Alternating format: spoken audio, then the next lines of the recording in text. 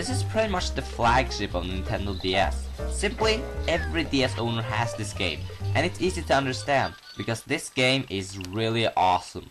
When I started playing it, it was refreshing to see how common the fireball was, which is something that was screwed up in Super Mario Bros. 3. I still think that game is way overrated. I didn't like the map system in that game, but New Super Mario Bros. Has a much more user-friendly map system. You can access these secret rooms that take you to a completely different place in the map, like maybe a cannon that can shoot you to another world. There are also 2 entire secret worlds in this game that can only be accessed by beating bosses in a special way. To see those 2 worlds, you will either have to go to the internet and find clues, or just dream about how they look like. You have special new power-ups like this giant mushroom that, well, makes you giant.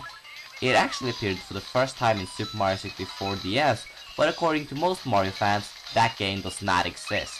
This thing is so awesome since you can just run through anything with it.